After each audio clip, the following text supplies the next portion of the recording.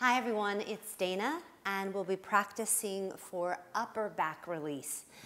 Now the upper back can get really tight if you're texting or you're typing or you're sitting or you're driving. So that's pretty much all of us now, right?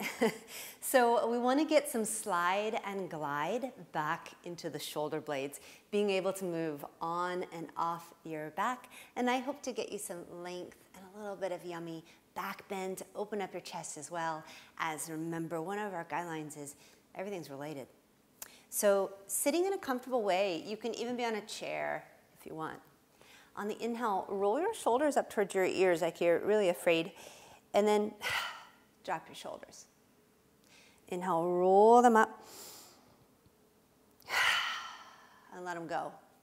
Bring your palms out now like you're a scale. Roll your shoulders up and now send them back with direction. So we're bringing them on the back and opening up the chest. Let's try that again. Inhale, roll your shoulders. You're going to come forward and then slide your shoulder blades on your back like you're trying to kiss your lower shoulder blades together. You might look up. You might have this beatific moment here. Let's do it again. Inhale. Good. Now bring one hand behind your head, and the other can come to the side to stable you. Coming into a side stretch, breathing into your side body. And then if it's feeling all right, why not play with the elbow moving forward a little bit and moving back? So you're not just moving and breathing in two dimensions there at the side of your back, but you're looking at the muscles just in front of that area, behind it. Breathing in. Oh, I'm going a little deeper. Feels good today. Come on upright. Let's look at second side. Hand behind the head. Get your spine long. And then lean to the side and your elbows pointing up towards the sky. If all is well, playing with moving a little forwards and backwards. And I'm keeping my low belly in.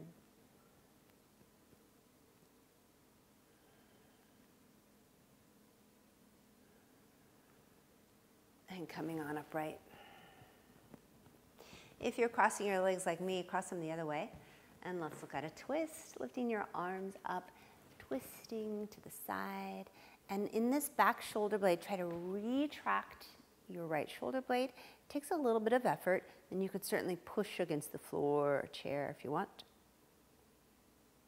Then inhale, bring your arms up to the sky, get a little taller in your sides, and twist to the other side.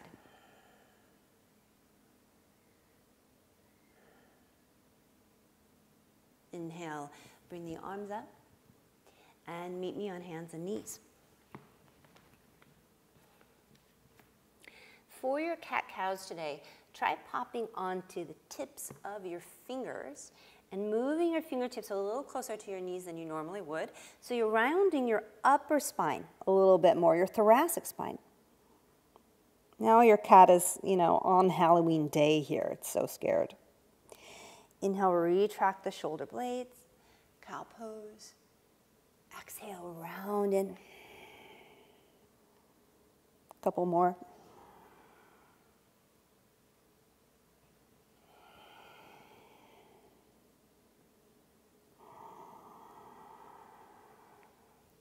Now on this next cat pose, stay and try to breathe into your mid-back. Imagine my hand is on your mid-back and you're pushing away my hand with your breath. Good, good. All right, puppy pose, we're going to paw our way forward. The hips are more or less over your knees, and many of us will drop the elbows. That would be great. Some can bring the chin down. If that bothers your neck, feel free to take your forehead down instead, but think of your sternum. Your breastbone is being really heavy here. A piece of gold dripping down to the earth.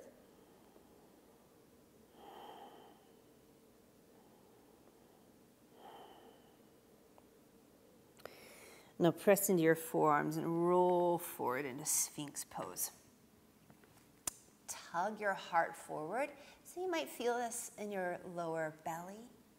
And drop one shoulder. Look over the other way and play with stretching your neck by nodding your head.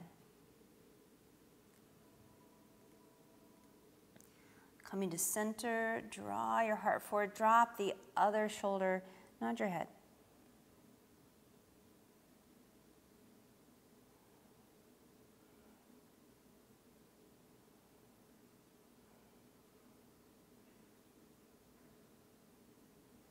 Coming through center, bring your hands down close to your low ribs, press your way up, and let's look a little bit more at using the arms to stretch the back and the back to stretch the arms. First starting with a little seated tricep stretch, bringing one arm across, and you'll see that my hand is above my elbow, and that helps me draw in this upper arm bone, this humerus. The left shoulder blade might slide off the back. I find that if you round here, it's not a crime. The yoga police aren't going to come in, right? See if you can breathe into that area wherever you need your stretch. You'll see here in the studio, I'm loving dropping my head today.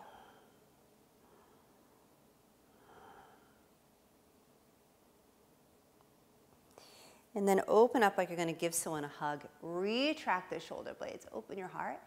And then let's look at other side.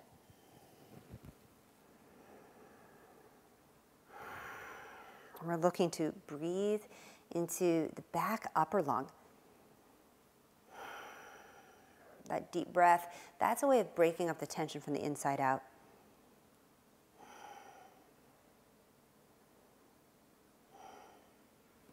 Release, open your arms in a big hug.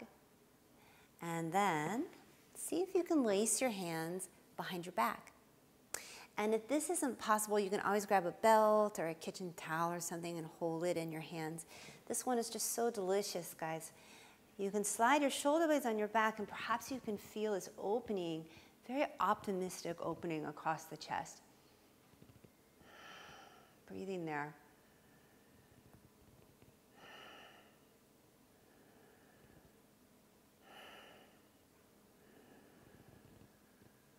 Good, and you'll see I'm playing with seeing if the hands want to come a little higher today. Releasing that, and just seaweeding your arms a little bit. Have you got a little bit of slide and glide in the shoulder blades? This is causing a stress response, right? So we want to break that pattern and do something weird here instead. The arms are so supple in humans, right? They can do all the things. We want to make sure they get their due, they get a chance. Now I'm setting up for a tabletop. Notice that I'm turning my fingertips to the outside of the mat. That gives me a moment before I come up to bring my shoulder blades onto the back and really lift my chest high. And then, if it's feeling good, kick into your heels and lift up to your tabletop. I love to rock, allowing this opening to come across the chest and down into the front of the shoulders. Maybe you're a little bit more static or your hips are a little lower or higher. See what feels good. And then bringing the hips down, we're going to take a couple forward folds. I adore the Janu Shirsasanas. This is so yummy for your lower back as well. I place my foot on the inside of the thigh. And you know, I always say if your knee's talking to you, give it some help and put a pillow or something underneath your knee. I'm going to turn towards my right leg and fold, or even fold a little bit over to the right side of the leg. And here I just want my arms to dump off the back and to be super passive. Letting the breath move into that area.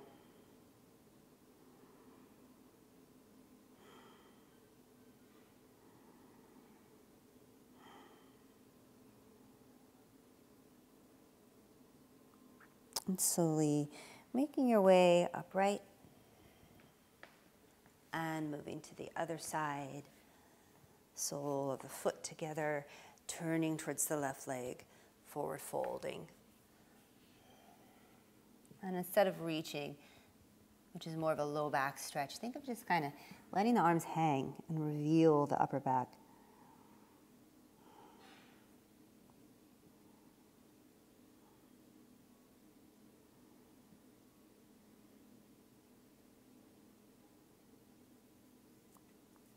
Pressing your hands down to the earth. Bring your legs out in front of you and find a pillow. And you're going to place your pillow lengthwise behind your back. All right, so you know we're gonna kick back, right? As soon as the pillow comes out, you're like, yeah, we're close to relaxing. Come on down and line it up with your spine. And you can draw in a knee here and take the knee across you for a spinal twist, opening the right arm. And let this right arm be heavy.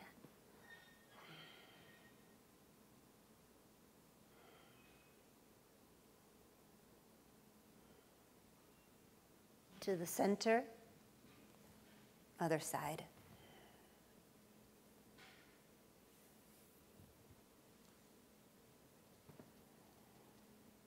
Opening up the opposite palm. Feel it out. Do you need your arm on a higher angle or a lower angle today? Finding that sweet spot and breathing there, relaxing there.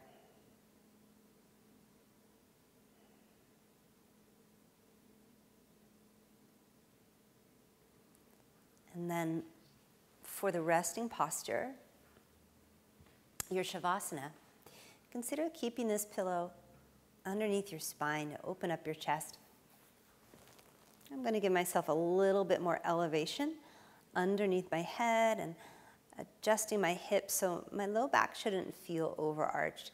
It should also feel very supported and opening and free.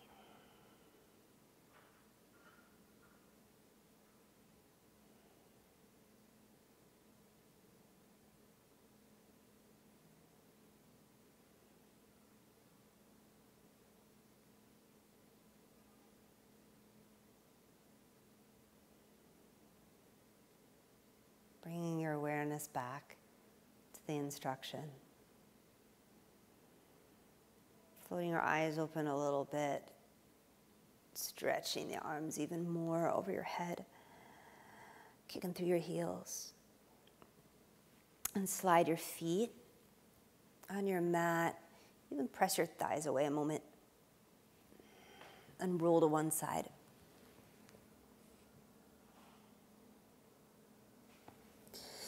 Pressing your hand down. Coming up to sit. And just curious, it's a practice. So sometimes we have to check and see, did my practice today, did it invite a little bit more freedom in my shoulders when I roll them? Or you might test out a little twist, back bend, forward fold, just checking out those actions, those directions of the spine. Accepting any gifts that have come from your practice. And bringing our hands together in prayer, we'll seal this with an Om. Breathing in. Om.